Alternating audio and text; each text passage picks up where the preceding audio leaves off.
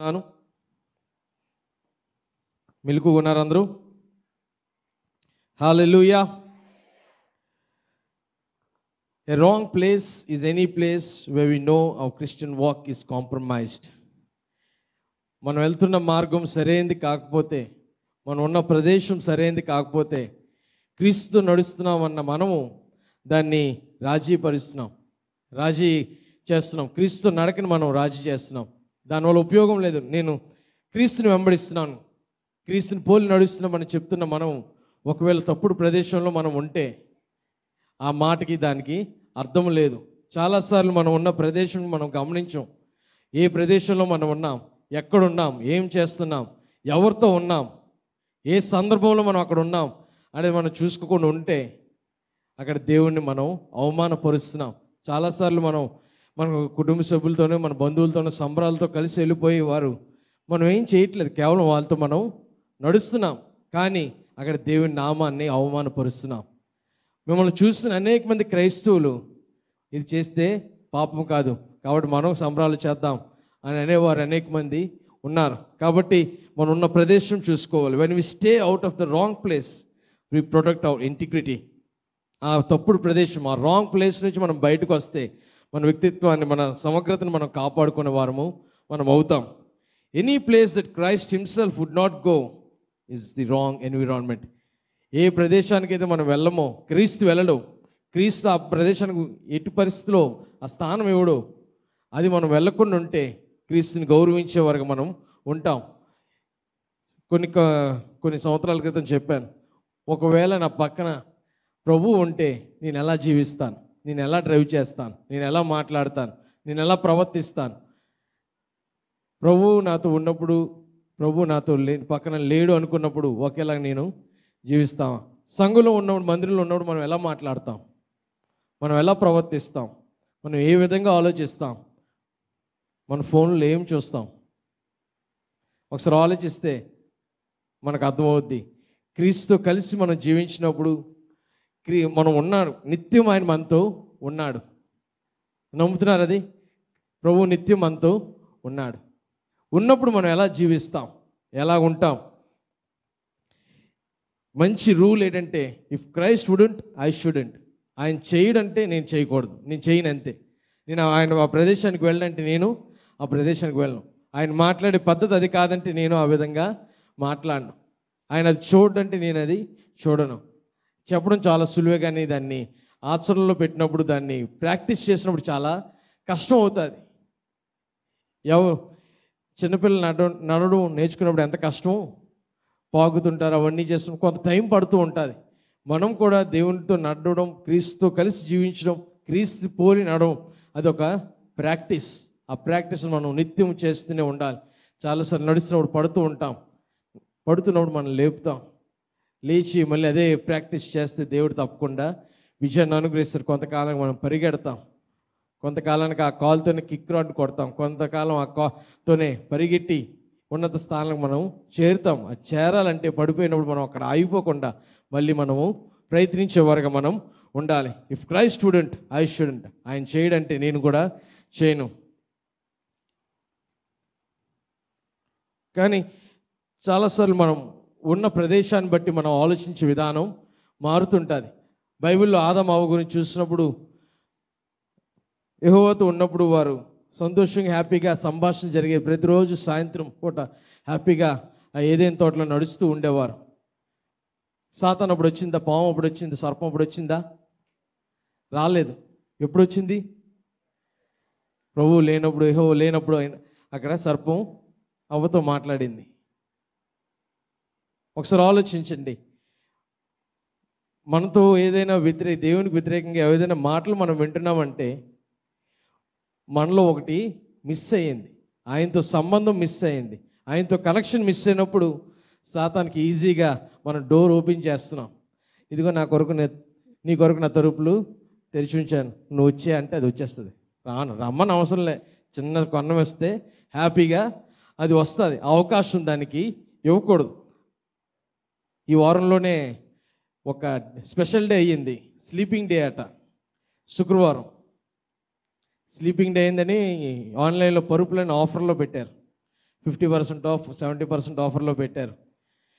Sleeping day, రోజంతా పడుకోవచ్చు. ఈరోజు ఎవరైనా చర్చిలో పడుకుంటే హ్యాపీ స్లీపింగ్ డే.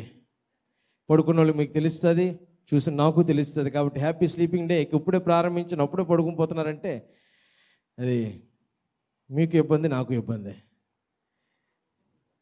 వాళ్ళకి ఇబ్బంది లేదు, నాకే ఇబ్బంది.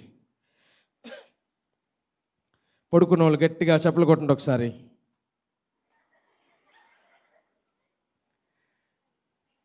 ఫోన్లు ఎక్క కునుకుతున్నారన్నమాట, పూర్తిగా నిద్రలోకి వెళ్ళలేదు, అందుకే చిన్న సౌండ్ వచ్చి ఆగిపోయింది.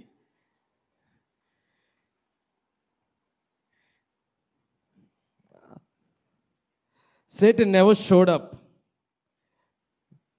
when God was around Abraham, Adam and Eve. సాతాను ఎప్పుడు బయట రాలే దగ్గరలో, ప్రభు ఉన్నప్పుడు. ప్రభు లేనప్పుడు అది వచ్చి వాళ్ళని మొత్తం మార్చేసింది.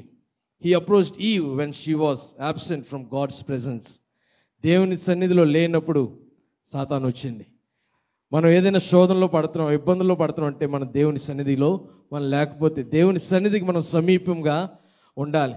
ఆయన సన్నిధి, ఆయన మందిరానికి సమీపంగా ఉండాలి, ఆయన సన్నిధికి సమీపంగా ఉండాలి, ఆయన వాక్యానికి సమీపంగా ఉండాలి, ఆయన ఆరాధించడానికి సమీపంగా ఉండాలి, ఆయనకి ప్రార్థన చేయడంలో సమీపంగా ఉండాలి. అలాగే పేతురు విషయంలో చూస్తే ప్రభుతో నడిచినంత కాలం ఎంతో ఎనర్జెటిక్, ఉత్సాహంగా ఉండేవాడు. ఏదైనా నేను చేస్తాను, ఇదే నిన్నెవరు తీసుకెళ్తారు అని ధైర్యంగా చెప్పేవాడు. కానీ ప్రభుని సిలువుకి మరణానికి తీసుకెళ్తున్నప్పుడు రాత్రి తనలో భయం వచ్చింది. ఉండాల్సిన ప్రదేశంలో ఉండకుండా ఆ తప్పుడు ప్రదేశంలో మంట కాలుస్తూ ఉన్నాడు. దేవుడు ఆయన ఎవరో నాకు తెలియదు అన్నాడు. ఒకసారి ఆలోచిస్తే దేవునితో సన్నిహితంగా లేకపోతే దేవునికి వ్యతిరేకంగా మనం ప్రవర్తిస్తాం. దేవుని చిత్తం కాంది మనం చేస్తూ ఉంటాం. దేవునికి మహిమపరచలేంది మనం చేస్తూ ఉంటాం. ఆయనకి సమీపంగా ఉంటేనే దేవుని మనం గణపరచగలం. ఆయన సమీపంగా ఉండాలంటే ఆయనకి సన్నిహితంగా ఉండాలి, ఆయన వాక్యాన్ని సన్నిహితంగా ఉండాలి, ఆయన ప్రార్థనకు సన్నిహితంగా, దేవుని మందిరానికి సన్నిహితంగా ఉండాలంటే మనలో కొన్ని విడిచిపెట్టాలి. అందులో ప్రాముఖ్యమైనది గర్వం, ప్రైడ్. ఆ ప్రైడ్ని మనం విడిచిపెట్టాలి. చాలాసార్లు మనం ఈరోజు జే వాక్యం చెప్పాడు, దాన్ని బట్టి నేను చాలా గర్విస్తున్నాను. I'm proud of my son. అంతవరకే ఉండాలి. ఆయన నేను ఆరాధించి చప్పట్లు కొట్టి సన్మానం చేశాను అనుకోండి, ఆడికి నష్టం, నాకు నష్టం. దానివల్ల ఏం చేయాలంటే దాని బదులు ప్రభువా నీకు వందనాలు, నీ వాక్యానాడు చెప్పాడు, దాన్ని బట్టి నీకు వందనాలు. ఎక్కడ సన్మానం, ఎక్కడ చప్పట్లు మనం చూసుకుంటే అక్కడ స్థానాన్ని మనం కోల్పోతాం. దేవునికి సన్నిహితంగా సమీపంగా ఉండాలంటే మనలో ఉన్న గర్వాన్ని తీసివేయాలి. మనలో ఉన్న ఫాల్స్ ప్రెస్టేజ్ ఏమీ లేకపోయినా ఏదో ఉన్న ఫీలింగ్ మనకి. జోబులో రూపాయి ఉంటే ఆన్లైన్లో ఆఫర్ లేకపోయినా పరుపులు కొనగలం స్లీపింగ్ డేకి. అంత గర్వం అంత మనకు చాలా ఎక్కువగా ఉంటుంది. కాబట్టి ఆ ప్రైడ్ని మనం పక్కన పెట్టాలి.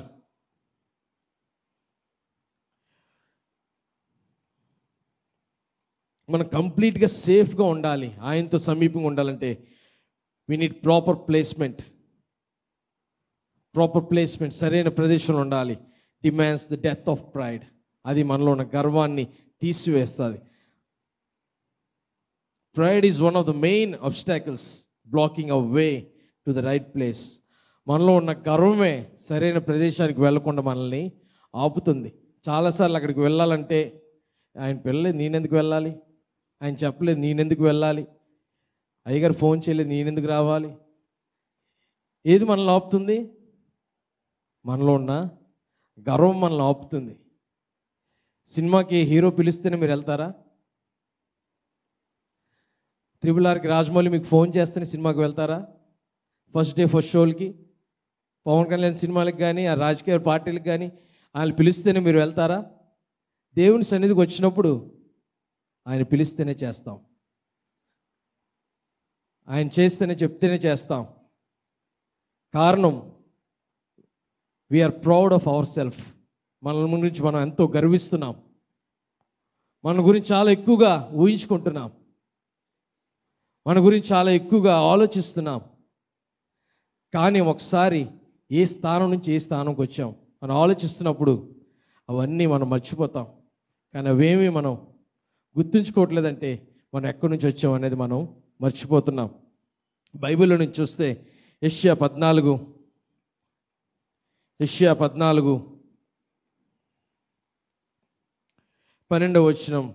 నేను చదువుతాను. తేజో నక్షత్రమా, వేకువ చుక్క, నీవెట్లు ఆకాశం నుండి పడితివి, జనములను పడగొట్టిన నీవు నేలమట్టు వరకు ఎట్లు నరకబడితివి. నేను ఆకాశానికి ఎక్కిపోయేదను, దేవుని నక్షత్రములకు పైగా నా సింహాసనం హెచ్చింతును. ఉత్తర దిక్కు నున్న సభా పర్వతముల మీద కూర్చుందును, మేఘం మండలం మీద కెక్కుదును, మహోన్నతినితో నన్ను సమానునిగా చేసుకుందును అని నీవు మనసులో అనుకుంటువు కదా. నీవు పాతాళములకు నరకంలో ఒక మూలకు త్రోయబడితివే. ఇక్కడ చూస్తే Satan కాకున్నప్పుడు how the devil became a devil. Satan ఎలా సాతాన్ అయ్యింది. లూసిఫర్ ఇక్కడ చూస్తే తేజో నక్షత్రమా, వేకువ చొక్క అని పిలుస్తుంది. నువ్వు ఎట్లు ఆకాశం నుండి పడితే, నువ్వు ఆకాశం నుండి ఎలా పడిపోయావు. చూస్తే ఇక్కడ లూసిఫర్ మ్యూజికల్ ఇన్స్ట్రుమెంట్స్ దేవుని ఆరాధించడంలో ఉన్నతమైన స్థానంలో ఉన్నది. దేవుని ఆరాధించే ప్రదేశం, మహిమగల ప్రదేశంలో తను ఉన్నప్పుడు తనలో ఒకట ఆలోచన వచ్చింది, నేను దానికన్నా ఎక్కువగా ఉండాలి, నన్ను అందరూ ఆరాధించాలి. ఇక్కడ చూస్తే నక్షత్రములకు పైగా నా సింహాసనము హెచ్చింతును, ఉత్తర దిక్కునున్న సభాపర్వతం మీద కూర్చుందును, మేఘమండలం మీద కెక్కుదును. సభాపర్వతం మీద కూర్చుంటానంటుంది. ఆ ఆలోచన ఉండగానే తక్కువని కిందకు తోసాడు యెహోవా. కారణం తనలో ఉన్న గర్వం వచ్చింది. గర్వం రాగానే యెహోవా తన్ని కిందకు తోసాడు, లూసిఫర్ని. ఆ ప్రదేశంలో మనం ఉండకూడదు. సాతాను అదే మనల్ని ప్రేరేపిస్తుంది నిత్యము. నువ్వు ఆగు, ఎందుకు చేయాలి, చెప్తారు కదా, చేయడానికి బోలు మంది ఉన్నారు కదా అని లోపల ఫీలింగ్ మనల్ని లోపల అది సాతాను ఇస్తూనే ఉంటుంది. ఇస్తున్నప్పుడు మనం పొంగిపోతూనే ఉంటాం. ఒకప్పుడు చిన్న చిన్న బుడగలు వచ్చేవి, ఇప్పుడు బెత్తరేసి పెద్ద పెద్ద బెలూన్స్ పెడుతున్నారు. అంత పొంగిపోతుంటాం లోపల ఆ మాటలు వచ్చినప్పుడు, మన గురించి ఎవరైనా చెప్తున్నప్పుడు.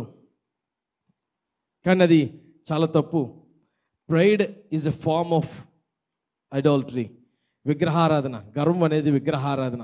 ఎవరిని ఆరాధిస్తున్నా మనల్ని మనం ఆరాధించుకుంటున్నాం. ఆ గర్వం కాబట్టి అది చాలా జాగ్రత్తగా ఉండాలి. Making our self an object of worship.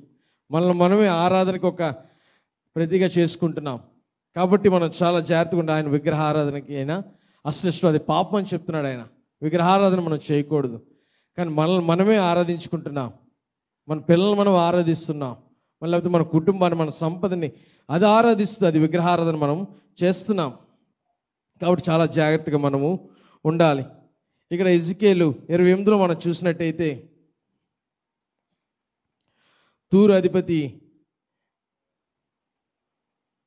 తన గురించి తను అనుకుంటున్నాడు, చాలా జ్ఞానం ఉంది, చాలా తెలివైనోడు, చాలా సంపద ఉంది, నేనే దేవుడినని ఫీలింగ్లో తను ఉన్నాడు తూరు అధిపతి.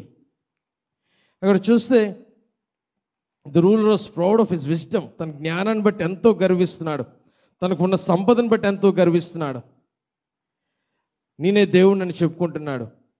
కానీ అక్కడ చూస్తే యెహోవా తనని నువ్వు కేవలం మానవుడివే అనే రీతిలో తనకి చూపిస్తున్నాడు.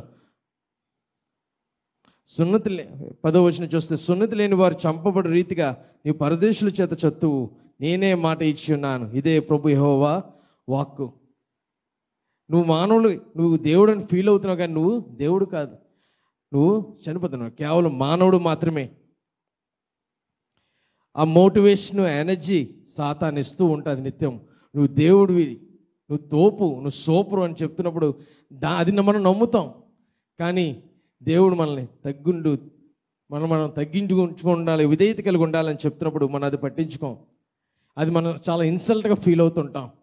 తగ్గేదే లే అనుకుంటే మనం ఎంతో గర్విస్తూ ఉంటాం. దాన్ని బట్టి ఏదో ఫ్యాషన్ అయిపోయింది. కానీ మనం తగ్గి ఉండాలి, విధేయత కలిగి మనము ఉండాలి.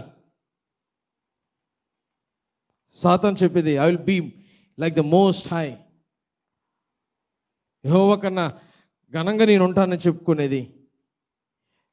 అవ్వ కూడా నువ్వు దేవుళ్ళలాగా అయిపోతావు అని ప్రామిస్ చేసింది. తూరు అధిపతి దాన్ని నమ్మాడు, యాక్సెప్టెడ్ సర్టెన్స్ ఆఫర్. ఆ సాతాను యొక్క ఆఫర్ని పట్టుకున్నాడు. దానివల్ల సాతానులాగే తను కూడా పడిపోయాడు. కాబట్టి మనం గర్వించడం అనేది చాలా భయంకరమైనది. అక్కడ లూసిఫర్ గర్వించాడు, తూరు అధిపతి గర్వించాడు, వారి స్థానం చివరికి పడిపోయారు. Pride is the invisible డ్రాగ్నెట్ with which the devil captures the most confident of God's people.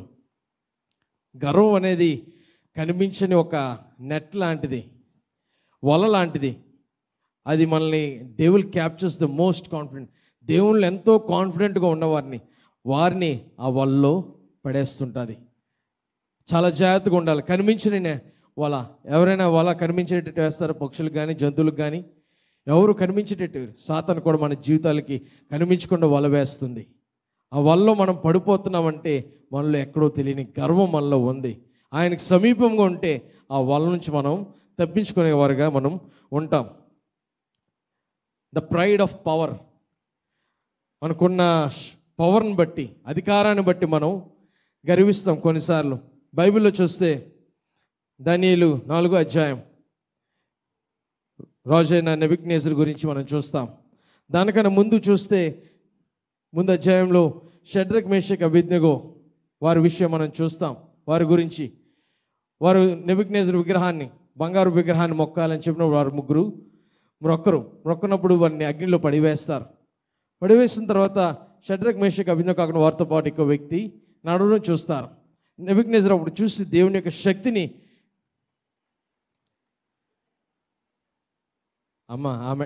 ఆమె వెళ్తే వెళ్ళనివ్వండి, మీరు అందరూ వెళ్ళి ఆపితే అది ఎక్కువ అయిపోతుంది. తనకున్న బాధ తంది.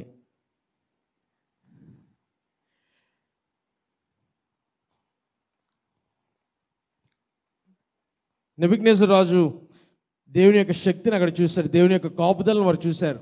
దేవుని మాటకు లోబడితే ఏ విధంగా దేవుడు వారిని రక్షిస్తాడో చూశాడు. The power of God of Israel, దేవుని యొక్క ఇజ్రాయేల్ దేవుడి యొక్క శక్తిని అక్కడ చూశాడు. దేవుని యందు విశ్వాసంలో ఉంటే ఆ ఎఫెక్ట్ ఎలాగుంటుందో నెబుకద్నెజరు రాజు చూశాడు. ఆ ముగ్గురు వారు దేవునికి ఎలా సమర్పించుకున్నారో చూశారు. ఆ దేవుడు ఎంత శక్తిమంతుడో నెబుకద్నెజరు రాజు అప్పుడు చెప్పాడు. అందరూ దాన్ని రొక్కాలని చెప్పాడు, ఆరాధన చేయాలని చెప్పాడు. అలాంటి వ్యక్తి మళ్ళీ గర్విస్తున్నాడు. ప్రైడ్, ఆ విగ్రహాన్ని పూజించుకున్నప్పుడు తనలో ఒక గర్వం ఉంది, నాకన్నా తోపు ఎవరు లేరు. ప్రైడ్ ప్రాబ్లం ఉంది తనకి. తన చాలా శక్తివంతుడు, బబులోను రాజు చాలా శక్తివంతుడు, చాలా బలవంతుడు, ఎక్కడికి వెళ్ళిన విజయాన్ని సాధిస్తున్నాడు, ఏ లోటు లేదు. అలాంటి వ్యక్తి తనకి కల వస్తుంది. దానియేలు గ్రంథంలో చూస్తే 4వ అధ్యాయంలో తనకు మనసులో కలిగిన దర్శనం గురించి మనం చూస్తాం. 4వ అధ్యాయం అక్కడ చూస్తే మొత్తం చదవను కానీ ఒక పెద్ద చెట్టుని చూస్తాడు. ఆ చెట్టు మంచి ఫలములు ఇస్తుంది, పక్షులన్నిటికీ నీడ ఇస్తుంది, అనేక మందికి చాలా చేస్తున్న ఆ చెట్టు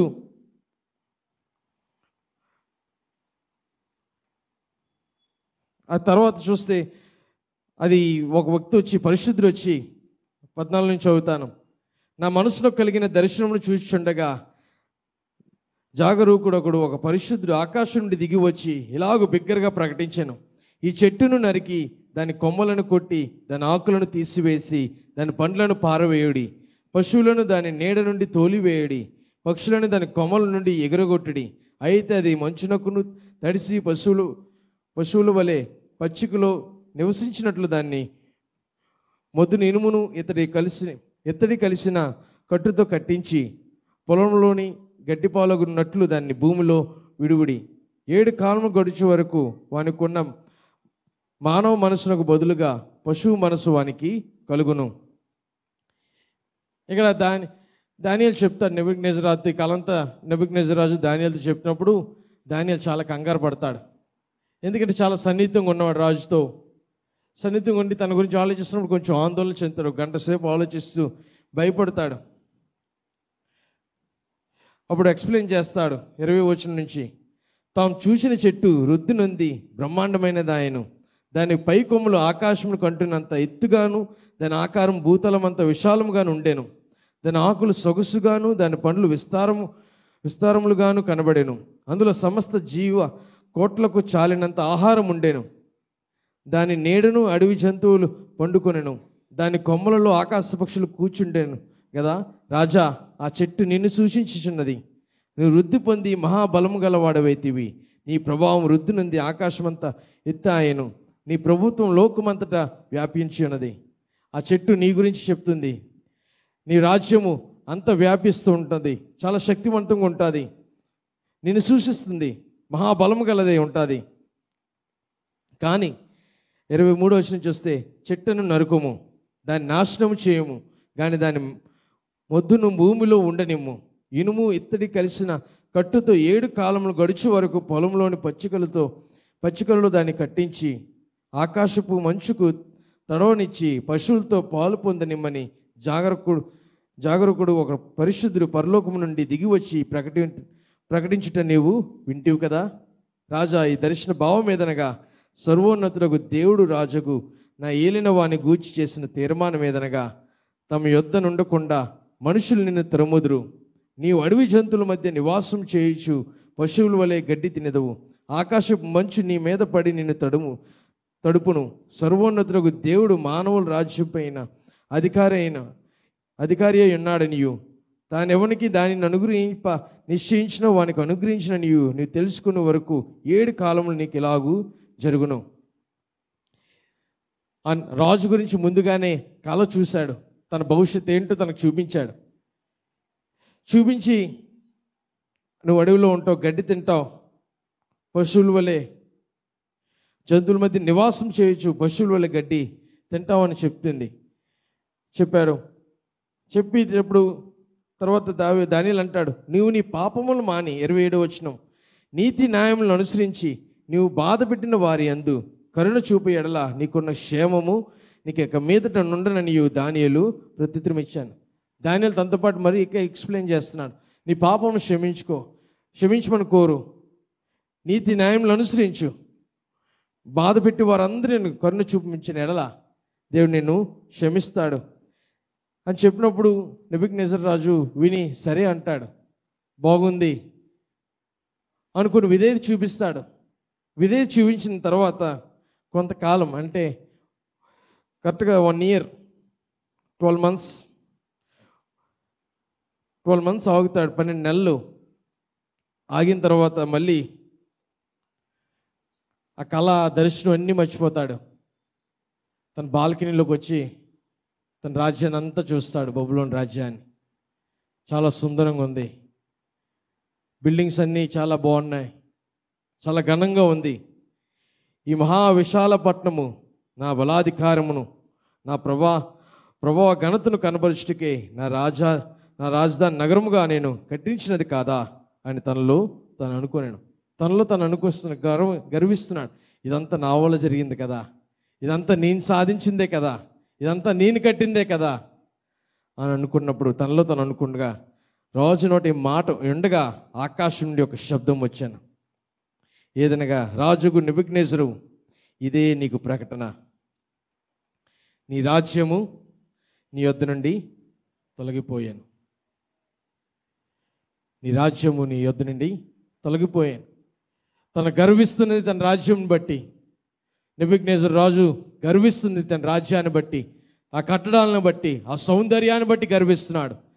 దేన్ని బట్టి అయితే తను గర్విస్తున్నాడో అది తన నుండి తీసివేశాడు. ఈ ఉదయకాల సమయంలో మీకు జ్ఞాపకం చేస్తున్నాను, హెచ్చరిస్తున్నాను, మనం దేన్ని బట్టి గర్విస్తున్నాం? What are we proud of? దేన్ని బట్టి మనం గర్విస్తున్నాం? ఒకసారి మనం ప్రశ్నించుకుందాం. అనేక మార్లు దేవుని వాక్యంతో మనం సరిచేస్తున్నాడు ఆయన. గర్వించుకోండి, విధేయత కలిగి ఉండండి, లోబడండి ఆయన చెప్తున్నప్పుడు సరే అని అనుకుంటాం. నెబుకద్నెజర్ రాజుకి 12 నెలలు పట్టింది, మనకి ఎంతకాలం పడుతుందో తెలియదు. ఆయనకి గర్వించిన వాళ్ళంటే అసహ్యం, పాపం కింద చూస్తున్నాడు.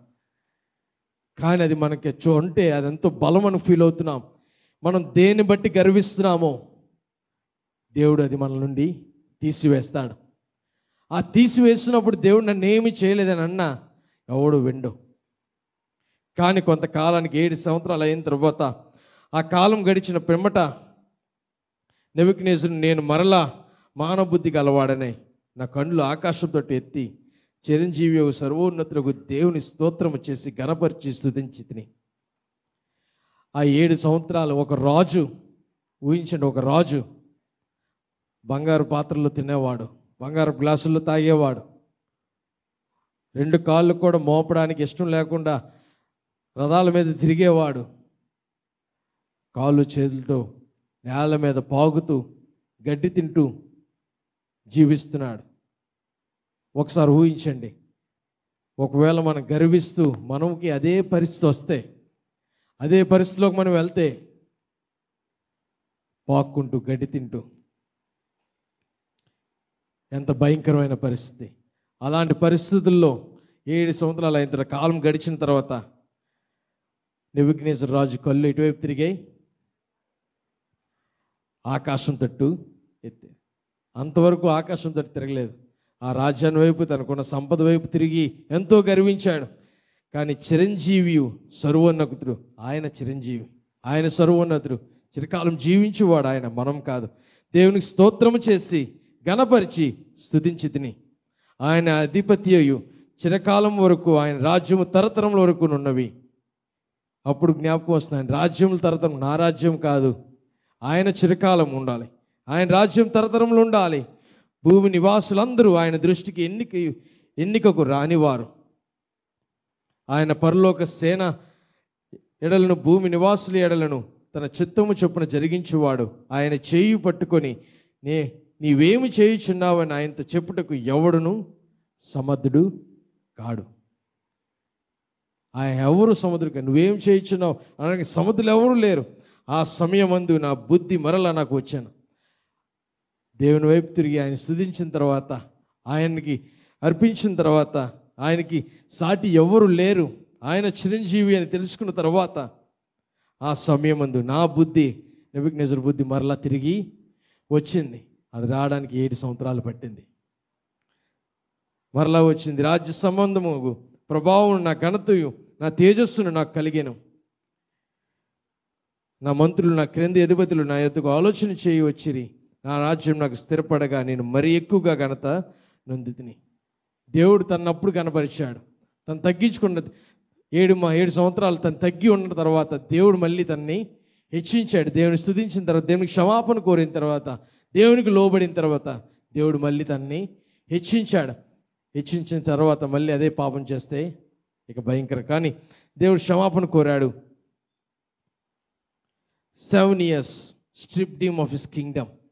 గర్వం, స్ట్రిప్డ్ హిమ్ అంటే బట్టలను తీస్తే పూర్తిగా నేకెడ్గా ఉంచిన అలాంటి పరిస్థితి చేసిన రాజుని ఎప్పుడు తెలుసుకున్న, God is the one deserves hour prices. ఆయన మాత్రమే అర్హుడు మన స్తుతులకు, ఆయన మాత్రమే అర్హుడు. No matter how much power V passes in this world. ఈ భూమి మీద మనకి ఎంత అధికారం ఉన్నా, ఎంత శక్తి ఉన్నా, కేవలం ఆయన్ని మాత్రమే మనం గణపరచాలి, ఆయన్ని మాత్రమే మనము స్తుతించాలి, ఆయన్ని మాత్రం మనం ఆరాధించాలి. When God gives us the ability to influence others, we shouldn't treat it as if we did it all on our own. మనకి ఇతరులని ప్రభావితం చేసే శక్తి ఇచ్చినప్పుడు, ఆ శక్తి మనం దేవునికి వ్యతిరేకంగా మనం ఉపయోగించకూడదు. అదంతా నా వల్ల చేస్తున్నాం అనే దారిలోకి మనము తీసుకెళ్ళకూడదు. ఏది చేసినా, మనం ఏ ప్రార్థన చేసినా, మన ప్రార్థన వల్ల ఎవరికి స్వస్థత కలిగినా, లేకపోతే ఆర్థికంగా మనం సహాయం చేసినా, కేవలం దేవుని ద్వారానే జరిగిందనే రీతిలో మనము చూపించాలి. ఆ అధికారం మనకి, ఆ బలం మనకి ఇచ్చినప్పుడు ఏది చేసినా దేవుని మహింపరిచే రీతిలో మనము చేయాలి. ఈ కాలంలో చూస్తే ఎవరు చేసినా మా దగ్గర రండి, మా మీ ప్రార్థన చేస్తే కరోనా పోతుంది, మీ ప్రార్థన చేస్తే క్యాన్సర్ పోతుంది. ఎవరు ప్రార్థన చేసినా పోతుంది విశ్వాసంతో ప్రార్థన చేస్తే. నేనే చేయనవసరం లేదు, నాలో గొప్ప ఏమీ లేదు. నేను ప్రార్థన చేస్తున్నవాడు నా దేవుడు గొప్పవాడు, ఆయన స్వస్థపరచువాడు, ఆయన నామములో శక్తి ఉంది. సో అండ్ సో పాస్టర్లో శక్తి లేదు. సంఘం అది జ్ఞాపకం చేసుకోండి. మేము నిలబడ్డామంటే ఆయన ఇచ్చిన శక్తి, మేము మాట్లాడుతున్నామంటే ఆయన ఇచ్చిన శక్తి. ఏదైనా సరే ఆయన ద్వారానే జరిగింది. కాబట్టి కేవలం ఆయనకే మనం మహింపరచాలి, ఆయన్నే మనం గణపరచాలి. ఆ పవర్ని, అధికారాన్ని మనం తీసుకొని మనం గర్విస్తే నెబుకద్నెజరు రాజుల వంటి పరిస్థితి మనకి ఉంటుంది. ఒకసారి మీరు ఆలోచించి, మీకున్న శక్తి బట్టి మీరు గర్విస్తున్నారా? మీకున్న బలాన్ని బట్టి, మీకున్న అధికారాన్ని బట్టి మీరు గర్విస్తున్నట్టయితే ఇక ఆలస్యం కాదు. క్షమించమని కోరితే తప్పకుండా ఆయన క్షమిస్తాడు, ఆయన సహాయం చేస్తాడు, మనకు విడుదల అనుగ్రహిస్తాడు. Because of his pride lost everything. నెబుకద్నెజరు రాజు గర్వం వల్ల పూర్తిగా పోగొట్టుకున్నాడు. Pride can bring us to a place where we lose our access to the kingdom of God. మనలో ఉన్న గర్వం ఏ ప్రదేశానికి తీసుకెళ్తుందంటే దేవునితో కూడా మనం గడపలేని ప్రదేశానికి మనకి తీసుకువెళ్తుంది. ఆ ప్రదేశంలోకి మనం వెళ్ళకూడదు. గర్వం వల్ల దేవుని సన్నిధిలో మనం ఎక్కువగా ఉండలేము. గర్వం వల్ల దేవుని సన్నిధిలో ప్రార్థన చేయలేం. మనలో ఉన్న గర్వం వల్ల అది మనకు తెలియదు. మనకు గర్వం లేదని అనుకుంటాం. ఈరోజు మాట్లాడుతున్నాం అందరూ ఇలాగ గర్వం ఉందంటే లేదంటే తల ఊపుతున్నారు అడ్డగా. మనకు తెలియదు మనకు గర్వం ఉందని, కానీ ఎదుటి ఉన్న వారికి తెలుస్తుంది. కొంతమంది చూసినప్పుడు వీడు ఎంత పొగరగొన్నాడేటి అనుకుంటాం, వీడెంత గర్వంగా ఉన్నాడేటి అనుకుంటాం. వాడు మటుకు వాడికి ఐఎమ్ సో హంబుల్ అని ఆడు ఫీల్ అవుతాడు. కానీ ఒకసారి దేవుని వాక్యంలో నుంచి మనం చూసుకుంటే, వాక్యాన్ని మనం అర్థంగా చేసుకుని దాంట్లో మనం చూస్తే దేన్ని బట్టి గర్విస్తున్నామో, దేన్ని బట్టి అతిశయిస్తున్నామో మనకి అర్థమవుద్ది. దేవుని స్థానం కన్నా అధికమైన స్థానం మనం దేనికి ఇస్తున్నామో దాన్ని బట్టి మనము గర్విస్తున్నాం. దేవుని స్థానం కన్నా, దేవుని వాక్యానికన్నా మన ఉద్యోగానికి ఆ స్థానం ఇస్తే ఆ ఉద్యోగాన్ని బట్టి మనం గర్విస్తున్నాం. మనకున్న సంపదను బట్టి మనం గర్విస్తున్నామా? చాలాసార్లు మనకున్న పొజిషన్ బట్టి మనం గర్విస్తుంటాం. Pride of our positions. Ezekiel మళ్ళీ 28వ అధ్యాయం అక్కడ 14వ వచనం చూద్దాం. అభిషేకం నొందిన కేరుబు అయిన యొక్క ఆశ్రయంగా నీ ఉంటివి, అందుకే నేను నిన్ను నియమించితిని. దేవునికి ప్రతిష్ఠింపబడి పర్వతం మీద నీ ఉంటివి, కాలుచున్న రాళ్ళ మధ్యను నువ్వు సంచరించుచుంటివి. నీవు నియమింపబడిన దినం మొదలుకొని పాపము నీ యందు కనబడే వరకు ప్రవర్తన విషయంలో నీవు యథార్థవంతుడిగా ఉంటివి. అక్కడ ఉన్న పొజిషన్ చూస్తే, సాతాను యొక్క పొజిషన్ మనం గమనిస్తే, అభిషేకం నొందిన కేరుబు యొక్క ఆశ్రయంగా నీవు ఉంటివి. కేరుబు కన్నా ఉన్నత స్థానంలో తను ఉంచాడు. నేను అక్కడ నియమించాడు. దేవునికి ప్రతిష్ఠింపబడిన పర్వతం మీద నీవు ఉంటివి. ఆయన ప్రతిష్ఠించిన పర్వతం మీద నువ్వు ఉన్నావు. నీవు నియమింపబడిన దినములు మొదలుకొని పాపం నీ యందు కనబడే వరకు ప్రవర్తన విషయంలో నీవు యథార్థవంతుడిగా ఉంటివి. తర్వాత అయితే నీకు కలిగిన విస్తారమైన వర్తకం చేత లోపల నీవు అన్యాయం పెంచుకుని పాపం చేయుచు వచ్చితివి. నీకున్న ఆ పొజిషన్ వల్ల, ఉన్నతమైన స్థానంలో నేను పెట్టడం వల్ల లోపల నీవు అన్యాయం పెంచుకొని పాపం చేయుచు వచ్చితివి. గనుక దేవుని పర్వతం మీద నీవు ఉండకుండా నేను నిన్ను అపవిత్ర పరిస్థితిని, ఆశ్రయంగా ఉన్న కేరుబు కాలుచున్న రాళ్ళ మధ్యను నీవింకను సంచరింపవు, నిన్ను నాశనము చేసేదిని. నీ సౌందర్యం చూచుకొని నువ్వు గర్వించిన వాడివి, నీ తేజస్సు చూచుకొని నీ జ్ఞానము చెరుపుకొంటివి. కావున నేను నిన్ను నేలను పడివేసేదను, రాజులు చూచుండగా నిన్ను హేళన అప్పగించేదను. ఇక్కడ చూస్తే నిన్ను నాశనం చేస్తాను. నీ సౌందర్యం చూసుకొని ఎంతో గర్విస్తున్నావేమో, నీ తేజస్సు చూసుకొని నీ జ్ఞానమును చెరుపుకుంటువి. కావున నేను నేలను పడివేస్తాను. ఆ పొజిషన్ బట్టి ఎంతో గర్విస్తున్నాడు. తనకున్న పొజిషన్ బట్టి, మనం ఉన్న పొజిషన్ బట్టి గర్విస్తున్నట్టయితే బైబిల్లో ఎక్కువ వ్యక్తి మనం చూడొచ్చు అలాంటి గర్వించిన వ్యక్తి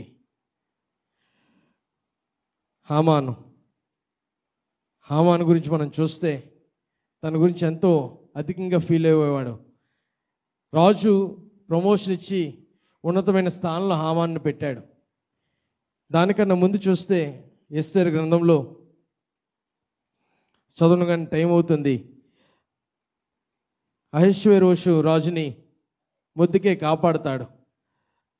తన బందీలు కోపగించి తనకి భద్రత చూపేవారే రాజు మీద కోపం వచ్చి చంపాలని చూస్తున్నప్పుడు అది విన్న మొర్దెకై ఎస్తేరుతో చెప్పి కాపాడుతాడు రాజుని. కాపాడిన తర్వాత యూదుని నేను సన్మానం చేయాలి, గణపరచాలని రాజు అనుకుంటాడు. కానీ దాని తర్వాత చూస్తే అహష్వేరోషు ఉన్నతమైన అధికారం ఇచ్చిన తర్వాత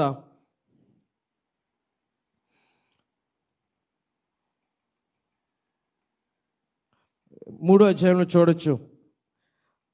ఎస్తేరు 3 రాజైన అహష్వేరోషు హన్మెదాత కుమారుడగు అగాగీయుడగు హామానును గణపరిచి వాని హెచ్చించి వాని పీఠమును తన దగ్గరనున్న అధిపతులందరికంటే ఎత్తుగా నుంచాను. కాబట్టి రాజు గుమ్మమునున్న రాజు సేవకులందరూ రాజ్యాజ్ఞానుసారంగా మోకాలుని హామానుకు నమస్కరించిరి.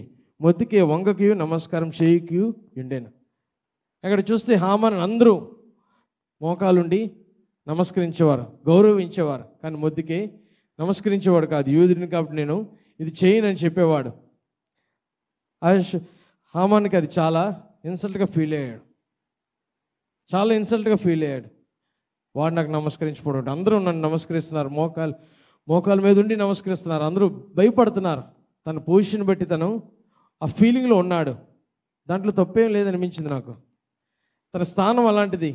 ఆ స్థానాన్ని బట్టి తను అందరూ నమస్కరించాలి, కానీ మొర్దెకై నమస్కరించట్లేదు. ఎంత దూరం వెళ్ళాడంటే యూదులు మొత్తం నాశనం చేయాలని చూసి తన స్నేహితుల దగ్గర ఎంతో గర్వంగా చెప్పుకున్నాడు. తన స్నేహితుల దగ్గర, తన భార్య దగ్గర ఎంతో గర్వంగా చెప్పుకున్నాడు. నా సంపద ఇది, నాకు ఎంతమంది పిల్లలు ఉన్నారు, రాజ్యం నాకు ఈ స్థానం ఇచ్చాడు అనే రీతిలో చెప్పుకున్నాడు. 4వ అధ్యాయం 14 నుంచి చూడొచ్చు. చదవను కానీ చూస్తే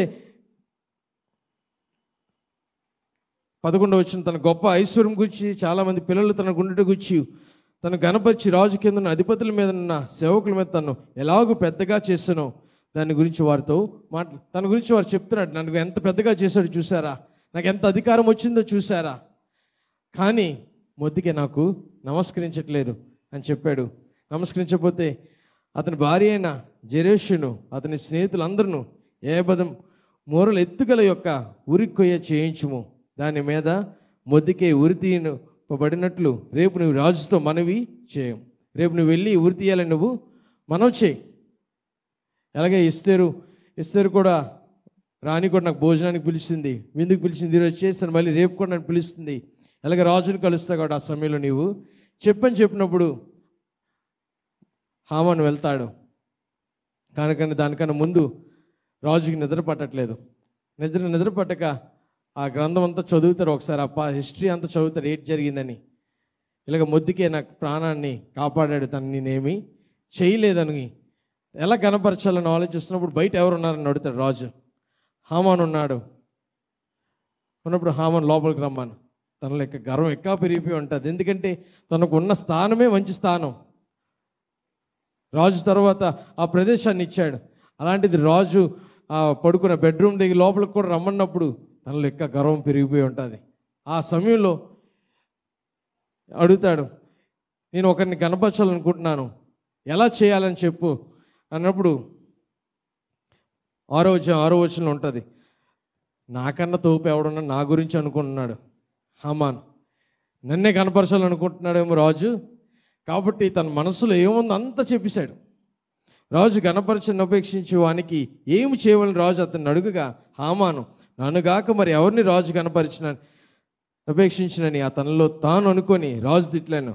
రాజు గణపరచని అపేక్షించి వానికి చేయదగినది ఏమనగా, రాజు ధరించుకుని రాజవస్త్రములు, రాజు ఎక్కువ గుర్రమును, రాజు తల మీద ఉంచుకుని రాజు కిరీటమును ఒకటి తీసుకుని రాగా గొనలైన రాజు యొక్క అధిపతులతో ఒకడు ఆ వస్త్రములను ఆ గుర్రమును పట్టుకొని రాజు గణపరచును అపేక్షించి వానికి ఆ వస్త్రములను ధరింపజేసి ఆ గుర్రం మీద అతను ఎక్కించి రాజ వీధుల్లో అతను నడిపించుచు రాజు గణపరచును ఉపేక్షించి వానికి ఈ ప్రకారం చేయతగినని అతను ముందర చాటింపవలను.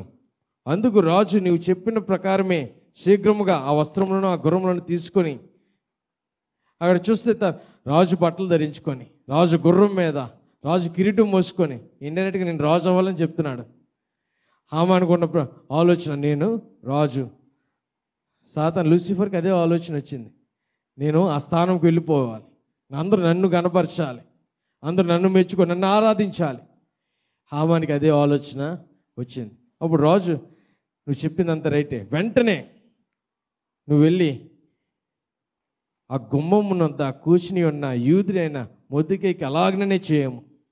ఎవరినైతే చంపాలని చూస్తున్నాడో హామాను, ఎవరినైతే ఇన్సల్ట్ చేయాలని చూస్తున్నాడో, ఉరి తీయాలని చూస్తున్నాడో, రాజుకి ఎవరి గురించి అయితే చెప్పాలని చూస్తున్నాడో, ఆ అవకాశం రాకముందే రాజును వెళ్ళి ఆ మొర్దెకైని ఆ విధంగా చెయ్యని చెప్పినప్పుడు నువ్వు చెప్పిన దానిలో ఒకటి విడువక అంతయు చేయమని హామానుకు ఆజ్ఞ ఇచ్చాను. అంతయు చేయని ఆజ్ఞ ఇచ్చాడు. దానికన్నా ముందు యూదులందరినీ చంపేస్తానంటే నీకు ఇష్టం వచ్చింది చేయని తన ఉంగరం తనకి హామానికి ఇస్తాడు.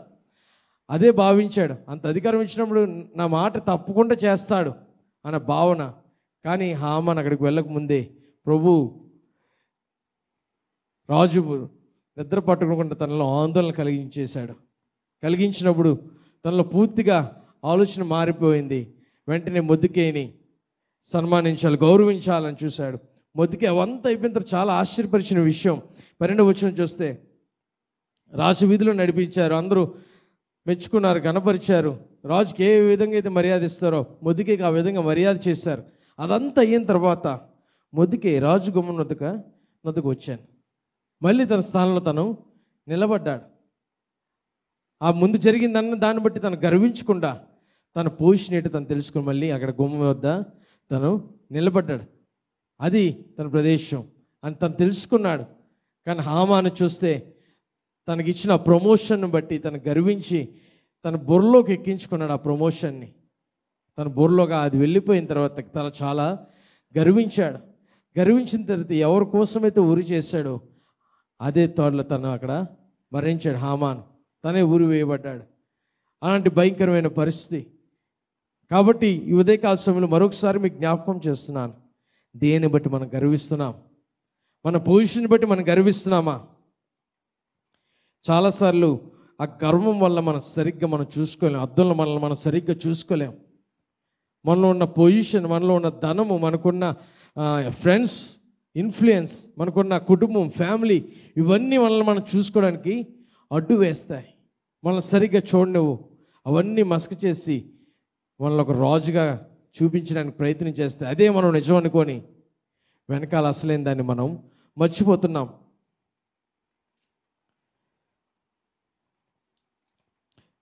The story of Haman is a great example of the ultimate payout of pride. గర్వం యొక్క అల్టిమేట్ దానికి ఒక శిక్ష చూస్తే మనకు అర్థమవుతుంది హామాను జీవితం ద్వారా. కాబట్టి if we exalt ourselves striving for position and honor, we will be humbled by God. మన ఘనత కోసం, ఆ మెప్పు కోసం, ఆ పొజిషన్ కోసం, ఆ అధికారం కోసం మనం చూస్తే దేవుడు మనల్ని అనుస్తాడు. దేవుడు మనల్ని సరి చేస్తాడు. ఏ విధంగా సరి చేస్తాడంటే నెబుకద్నెజర్ రాజులాగా సరి చేస్తాడు, లేకపోతే హామాన్లాగా మనల్ని చేస్తాడు. ఆ స్థానంలోకి మనం వెళ్లకుండా ఉండాలని ఈరోజు మీతో మాట్లాడుతున్నాను. దేవుడు ఈ ప్రేరేపణ ఎందుకు ఇచ్చాడో నాకు తెలియదు. ఈ ప్రైడ్ గురించి ఎందుకు మాట్లాడాలని ఇచ్చాడో నాకు తెలియదు. కొన్ని రోజులుగా ఆలోచిస్తుంటే దేని గురించి మాట్లాడాలి. దీనికన్నా ముందు రాసుకున్నాను నోట్స్.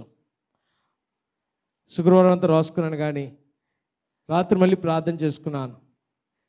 ఆ నోట్స్ మొత్తం చింపేశాను శనివారం ఉదయం లేచి. దేవుని చిత్తం అది కాదు. దేవుడు నాలో ప్రేరేపణ ఇచ్చినప్పుడు అనేకమైన వాక్యాలు ఆ వాటి మట్టుకు అవే వస్తున్నప్పుడు ఆలోచన వచ్చింది, ఇది దేవుని చిత్తం. దానికన్నా ముందు నా ఆలోచనలు, నా తలంపులు ఏది మాట్లాడాలనుకుని నేను అనుకున్నాను, కానీ అది కాదు. దేవుని మాట్లాడింది ప్రైడ్ గురించి. మనం దేన్ని బట్టి గర్విస్తున్నాం సంగమా? మన సంఘాన్ని బట్టి మనం గర్విస్తున్నామా? మన సంఘాన్ని బట్టి కూడా మనం గర్వించకూడదు. ఇది దేవుని కట్టిన సంఘం, ఇది దేవుని సంఘం. Good news church belongs to God. Good news church దేవునిది, ఇది ఎవరిది కాదు, దేవునిది మాత్రమే. అది మనం జ్ఞాపకం చేసుకుందాం. We need to be humble. If you humble our self, మనం విధేయత కలిగి ఉంటే, మనం తగ్గించుకుంటే, God will find a way to exalt us. మనల్ని హెచ్చించడానికి, ఉన్నతమైన స్థానంలో పెట్టడానికి ఆయన మార్గాలను చూస్తాడు. మొద్దుకేని ఏ విధంగా అయితే ఉన్నత స్థానంలో పెట్టాడో, రాజు ధరించిన బట్టలు, రాజు గుర్రాన్ని, రాజు కిరీటాన్ని తను ధరించుకొని తిరిగాడు. దేవుడు ఆ విధంగా మనల్ని హెచ్చిస్తాడు. అది మనకు ప్రాముఖ్యం. ఈ లోకం మెప్పును మనం కోరుకొని దేవుడు మెప్పును మనం దూరం పెడుతున్నాం.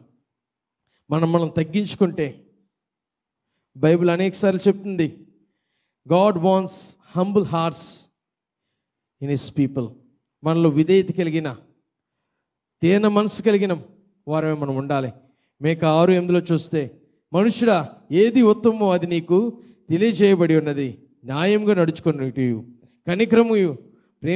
కనిక్రమును ప్రేమించుటయు, తేన మనసు కలిగి నీ దేవుని ఎదుట ప్రవర్తించుటయు, ఇంతే కదా యెహోవా నిన్ను అడుగుచున్నాడు.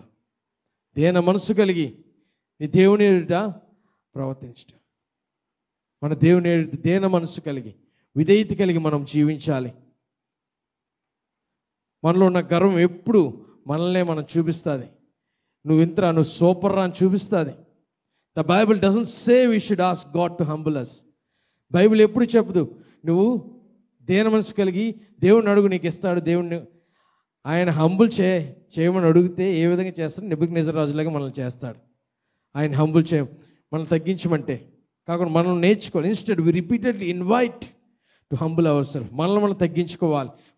దేవుడు దానికి ఆహ్వానిస్తున్నాడు. మీరు దేని మనసు కలిగి ఉండండి, మీరు తగ్గించుకొని ఉండండి. 2 దినవృత్తాంతం 7 చూస్తే 14, నా పేరు పెట్టబడిన జనులు తాము తగ్గించుకొని ప్రార్థన చేసి నన్ను వెతికి తమ చెడు మార్గంలో విడిచిన ఎడల, ఆకాశం నుండి నేను వారి ప్రార్థనను విని వారి పాపమును క్షమించి వారి దేశమును స్వస్థపరచుదును. మన దేన మనసు మనం తగ్గించుకొని ప్రార్థన చేసి, ఆయన ప్రార్థన చేసే ముందు మనల్ని మనం తగ్గించుకోవాలి. ఆయన సన్నిధికి వచ్చే ముందు మనల్ని మనం తగ్గించుకోవాలి. ఎంత ప్రైమ్ మినిస్టర్ అయినా, ఎంత ప్రెసిడెంట్ అయినా, దేవుని ఎదుట మనం కేవలం మానవులు మాత్రమే. మనందరం ఒకటే ఆయన సన్నిధిలో. మనల్ని మనం తగ్గించుకుంటే ఆయన మనల్ని ఆశీర్వదిస్తాడు. ఆకాశం నుండి మన ప్రార్థనలు ఆయన ఆలకిస్తాడు. ఎప్పుడంటే మనల్ని మనం తగ్గించుకొని మన పాపమును క్షమిస్తాడు. మన దేశమును, మన కుటుంబాన్ని, మనల్ని స్వస్థపరుస్తాడు.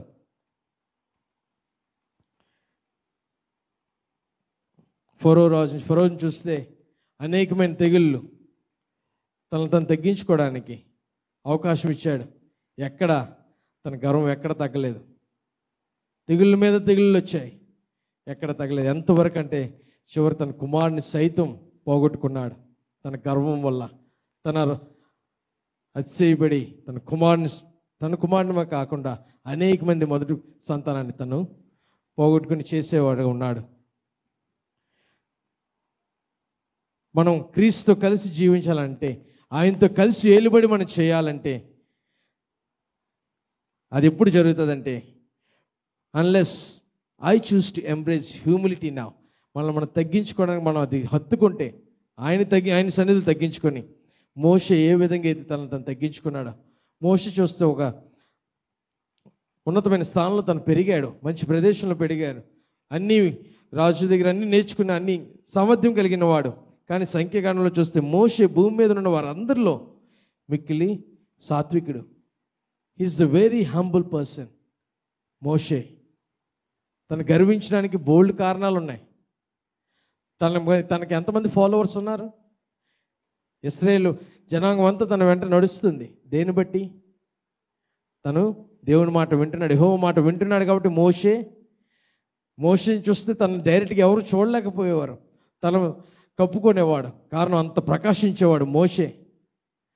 దాన్ని బట్టి ఎంతో గర్వించవచ్చు. ఎర్ర సముద్రం పాయలు చేసినవాడు, కానీ అక్కడ మోషేని చూపించలేదు. అది చేయగలిగిన దేవుణ్ణి మోషే చూపించాడు ఇశ్రాయేలు ప్రజలందరికీ. మనం దేన్ని చూపిస్తున్నాం మన జీవితం ద్వారా? ఎప్పుడు చూసినా మనల్ని మనం డొప్పు కొట్టుకోవడమే సరిపోతుంది, మనల్ని గొప్ప చేసుకోవడమే సరిపోతుంది, మనల్ని మనం హెచ్చించుకోవడమే సరిపోతుంది. కానీ మనం దేవుని చూపించాలి. మనం దేవుని చూపించే సంఘంగా మనం ఉండాలి. We need to glorify God. దేవుని మాత్రమే మనం మహింపరచాలి. మనం చేసే పనిలో మన బౌండరీ వాళ్ళు కడతాం అంటే కేవలం దేవునికి మహిమకరంగా జరగాలి. అది ఎలా కడతాం అంటే ఎవరికి అర్థం కాదు. రూపాయితో 10 రూపాయలతో 100 రూపాయలతో అయిపోయేది కాదు. కానీ దేవుడు ద్వారాలు తెరిచాడు, ఆకాశ వాకులు మన అందరి మీద విప్పాడు, మన కుటుంబాలు విప్పాడు. అది దేవుడిది చేస్తున్నాడు. అది ఎవరి వల్ల కాదు, మనకు ఘనత కాదు, మనకు గొప్ప కాదు. దేవునికి మహిమ కలుగును గాక. హల్లెలూయా, హల్లెలూయా. మనం తగ్గించుకోవాలి. మిక్కిలి సాత్వికుడిగా మోషే వల్ల మనం జీవించాలి. గమనించండి, లూసిఫర్ గురించి మనం మొదటి నుంచి చూస్తున్నాం. దేవుని ఆరాధించడం మానేసింది. దేవుని ఆరాధించడం మానేగానే తనతో పాటు 1/3 300 మంది ఆరాధించడం మానేశారు. లూసిఫర్ వెనక వాళ్ళు వెళ్ళిపోయారు. లూసిఫర్ అంతమంది ఇన్ఫ్లుయెన్స్ చేశాడు, ప్రభావితం చేశాడు. ఒకసారి మనం లూసిఫర్ని తీసి మనం పెట్టుకుందాం. మనం ఆరాధించి చేయకపోతే మనం ఎంతమందిని ప్రభావితం చేస్తున్నాం? మనం తెలియకుండా మన కుటుంబాన్ని, మన పిల్లల్ని, మన ఫ్రెండ్స్ని, మనం చూసేవాడిని ప్రతి ఒక్కరిని ప్రభావితం చేస్తున్నాం. రాంగ్ ఇన్ఫ్లుయెన్స్, తప్పుడు మార్గంలో మనం వారిని నడిపించేవారుగా మనం అయిపోతున్నాం. మీరు ఇంట్లో తాగుతున్నట్టయితే ఎవరిని చూపిస్తున్నారు? ఎవరికి ఇన్ఫ్లుయెన్స్ చేస్తున్నారు? మీ పిల్లలకి ఇన్ఫ్లుయెన్స్ చేస్తున్నారు.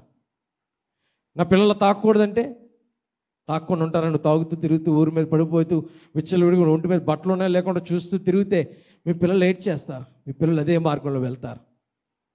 We are influencing wrong thing.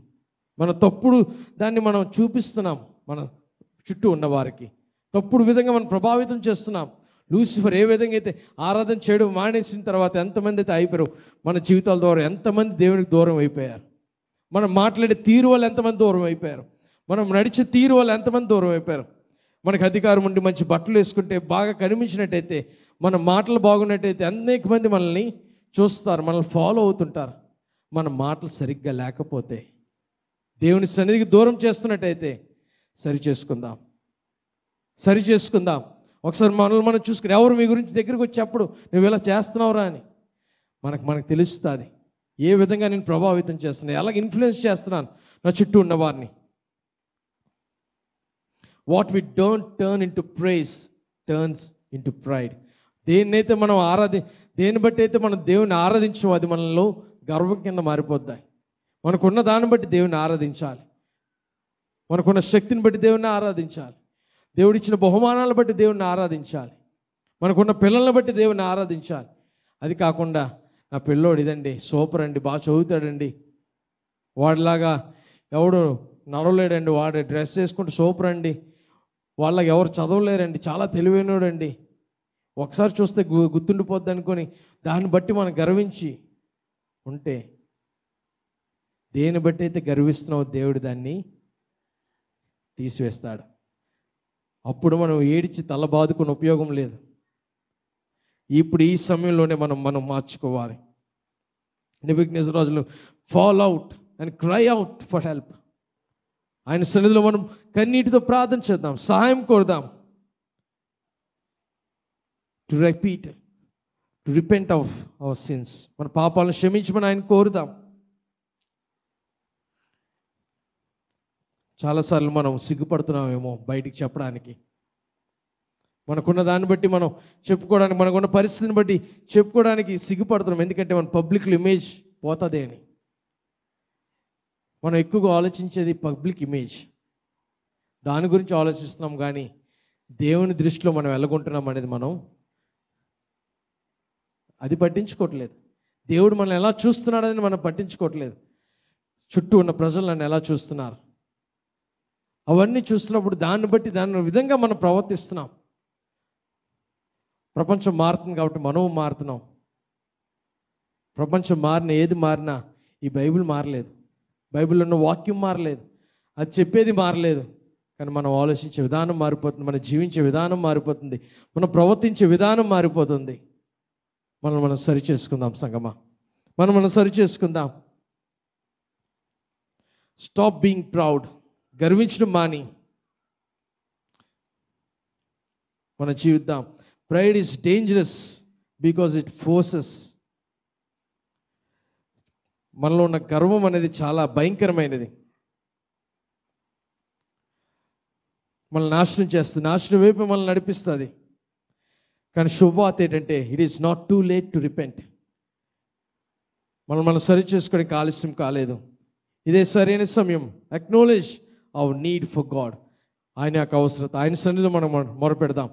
ఆయన మనకి ప్రాముఖ్యం మనకి తెలుసుకుందాం.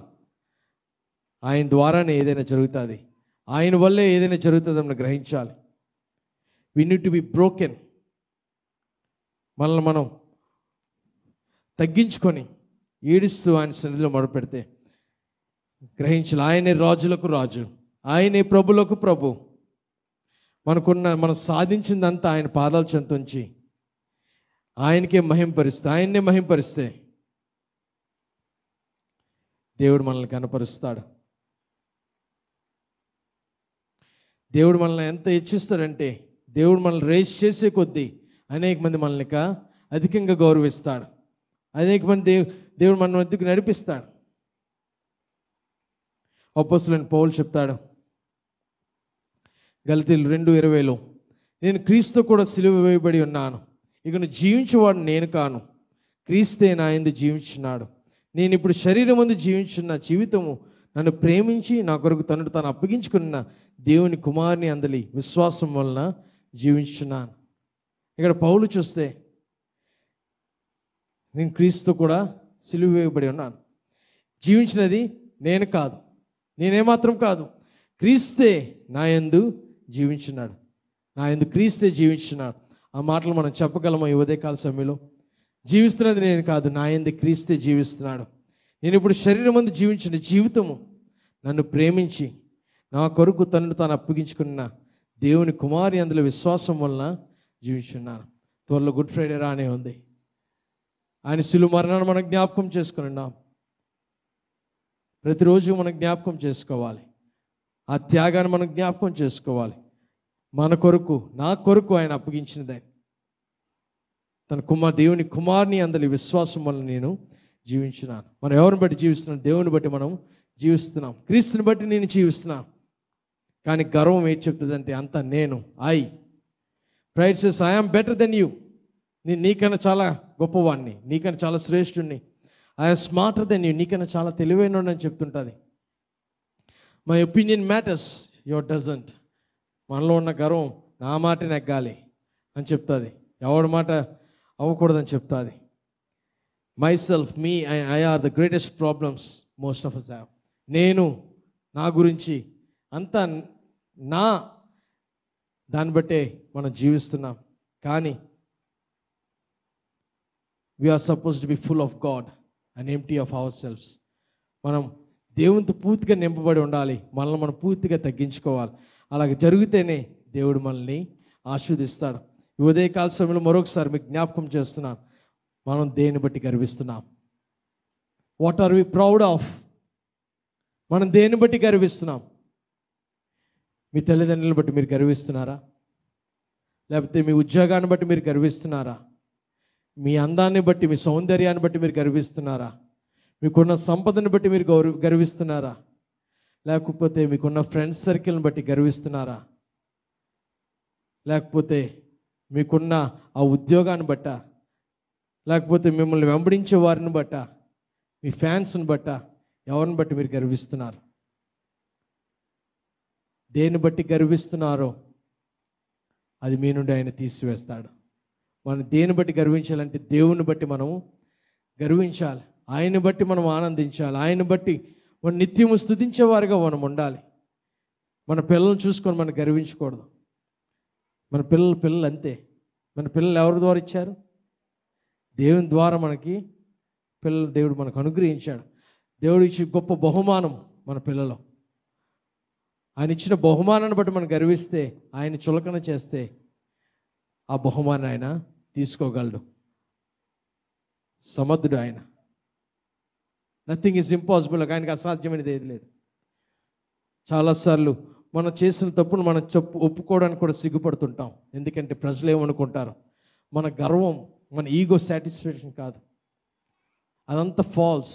అసలైనది దేవుని వైపు మనం చూడాలి. ఆయన మనల్ని ఏ విధంగా చూస్తున్నాడు, ఆయన మనల్ని ఏమని చూస్తున్నాడు, ఏ విధంగా మన గురించి ఆలోచిస్తున్నాడు. పై వేషం చూసేవాడు కాదు, మన హృదయాన్ని చూసేవాడు ఆయన. చర్చికి వచ్చి మనం ఎంతో పరిశుద్ధులుగా మనం జీవించవచ్చు, నటించవచ్చు, కానీ ఆయన మన హృదయాన్ని చూస్తున్నాడు. మన హృదయం లోపల కాలు మీద కాలు వేసుకుని ఇక్కడ మోకాల నుంచి ప్రార్థన చేస్తే ఉపయోగం లేదు. ఆ హృదయం కూడా విరిగిన హృదయంతో ఆయన సన్నిధిలో మోకరించి ప్రార్థన చేస్తే, ఈ ఉదయకాల సమయంలో ఎందుకొరకు ఈ మాటలు దేవుడు నాకు అనుగ్రహించాడో తెలియదు, కానీ మనలో ఉన్న గర్వాన్ని విడిచిపెడదాం, మనలో ఉన్న అతిశయాన్ని విడిచిపెడదాం. మనకున్నదంతా ఆయన ద్వారానే వచ్చిందని జ్ఞాపకం చేసుకుందాం. మనల్ని మనం సమర్పించుకుందాం. ఉదయకాల సమయంలో మనల్ని మనం సరి చేసుకుంటూ క్షమాపణ కోరితే తప్పకుండా దేవుడు మనకు సహాయం చేస్తాడు.